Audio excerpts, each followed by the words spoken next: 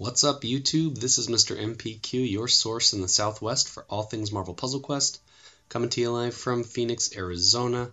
This is Wednesday. It is March 7th, 2018, and today we're going to be doing another Kaecilius fight from the Strange Sights, the Doctor Strange event, and this time, for the second day of the event, I've gone through my little progression here, got to the end, and that opens the boss fight in the main node here.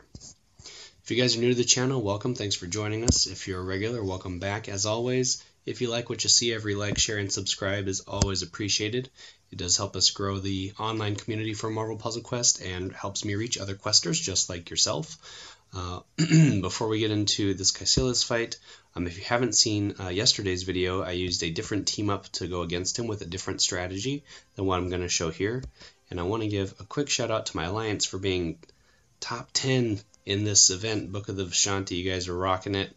Obviously I have a little bit more work to do, but I have a couple hours to fit that in. I just wanted to make this video now that my wife and my daughter had gone to bed, and I have some time to make a recording for you guys. So what we're going to do is once you get through the progression, you can access this boss node, and it is a 3 versus 1 fight, which is a unique feature. Kaecilius does have some special abilities that make him dangerous but also kind of easy. So in terms of other bosses like Apocalypse, I feel like Apocalypse was a much tougher type of boss, but with Kaecilius, we'll get into this. So he's level 330.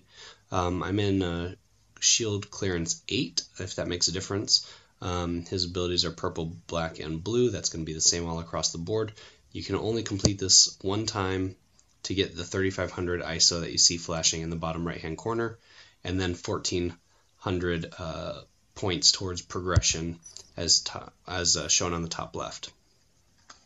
So for this team up, what I wanted to do is use Medusa, Quake, and Vulture.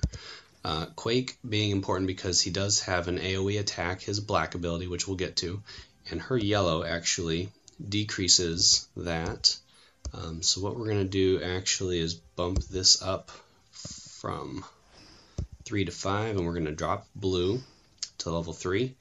So this reduces AoE damage to the team from the enemy by 3457 to a minimum of 1, and that's going to help just decrease his ability damage if he does get enough black in the first place. We're going to try to prevent that, but it would come in handy.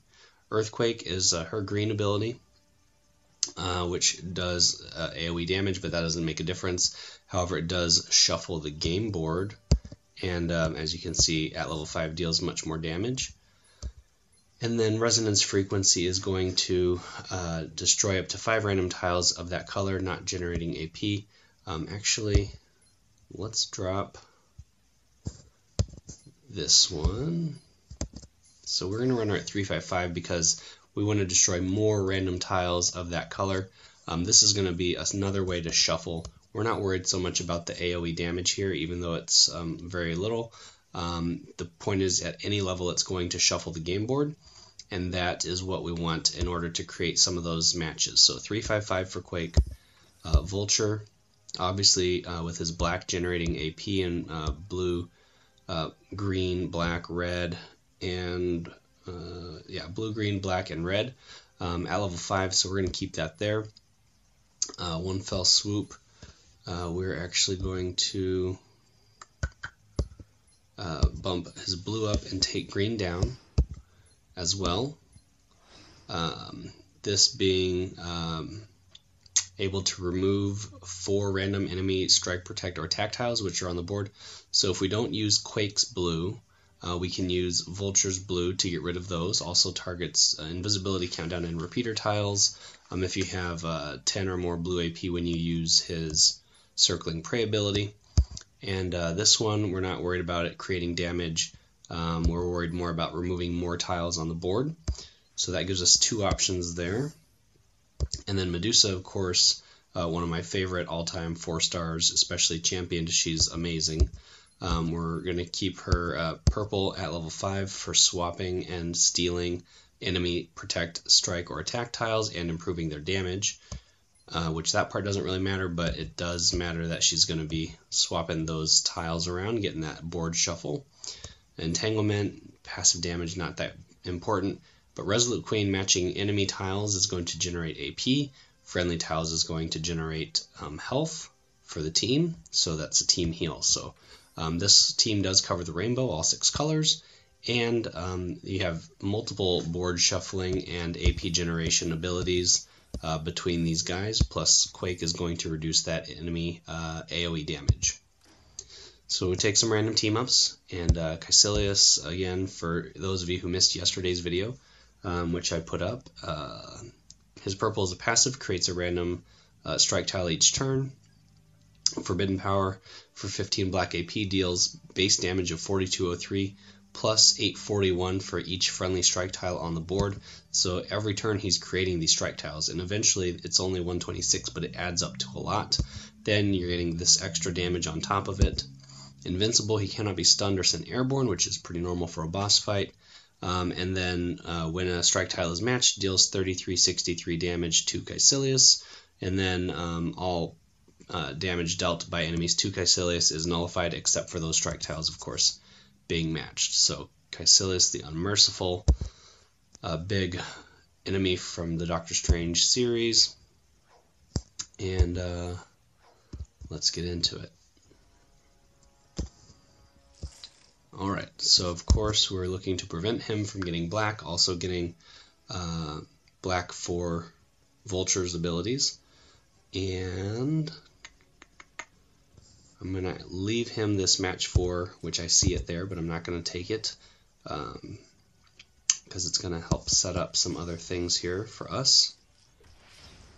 Alright, so there's our first blue match, gaining AP in green, so that's very useful. Let's take yeah, I'm going to take that there.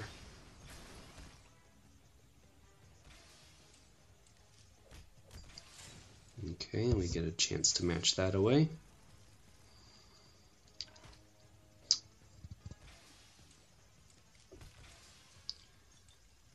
Alright, and then we'll take black and green. Good little cascade action there. He's getting team up AP, which he does not have any team ups to use. There is no arrow here to the right, so he's not got any team up abilities, which is good. So let's go ahead, since these guys are in kind of hard to match places. You know what, now we're going to take that match 4 there because I want that green. We'll switch on the next turn. So here we'll use Earthquake. Shuffle the board up, hopefully get those into an easier to match position. And we did get a red out of it, so that's good, and a yellow. So I'm going to take this red and I'm going to let him match his own yellow away.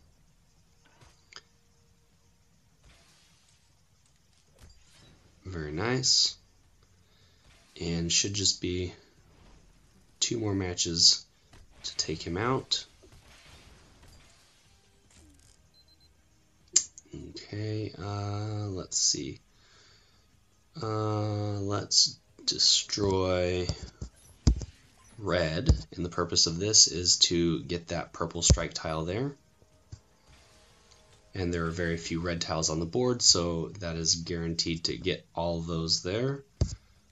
We'll take this out, and then we get the nice match 5, so we have an extra turn. And I'm going to take this black here down at the bottom in the right hand or left hand corner. There it is. So actually a pretty useful strategy between gaining AP from Medusa. I didn't even get to go airborne with Vulture, I didn't have to.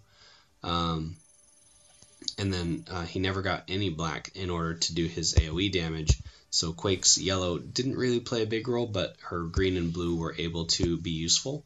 And so it's important to not target those tiles to be destroyed, like picking a purple tile when using that blue ability of hers, the resonance frequency, because it doesn't deal damage when the tile is destroyed, only when it's matched, and that's important to know as well. So picking tiles around them that are going to set up those matches for you once those tiles are destroyed, that's the key strategy. So just something to keep in mind. I hope you guys found this video insightful, enjoyable. If you did and you haven't already clicked that subscribe button, go ahead and lock that in right now, and then you can hit that notification bell for instant YouTube notifications when videos like this get posted. And tomorrow I'll be doing this again with hopefully another different team up and a different strategy to just showcase this. Obviously the event is going to be ending soon, but if you pay attention to these videos and you see them early enough, maybe you can use it on the next time that this event comes around. Or if you haven't done the fight and you're still trying to get that done and you're struggling with finding a good team up, these are some strategies. Oh, thanks, JonEl. You the best. And speaking of, don't forget to check out JonEl Media and Artum, my alliance mates that also post YouTube content, and Eddie, who is KillPower559. He does Twitch streaming as well, daily as far as I know, and they all put out some great content, so check out all their channels and let's support other YouTubers and streamers for Marvel Puzzle Quest, and just bring the community together. So lots of great information out there, lots of great strategies, and if you have a team up that you've been using, let me know down in the comment section below, because you're not just letting me know, you're letting everybody that watches this video know, and they can go down to that comment section and see what everybody else is doing and using. And if you have any questions, comments, or suggestions, obviously let me know in the comments as well.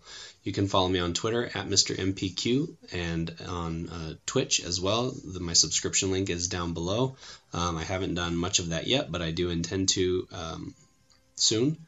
And until next time, as always, this has been Mr. MPQ, your source in the Southwest for all things Marvel Puzzle Quest. Keep on questing, and I'll see you in the next video. I'm going to go hit those nodes and help my alliance score some more points, get those rewards, and yeah, that's my plan for the night. So stay tuned tomorrow for another team up video, and who knows what else. Thanks. Have a great night.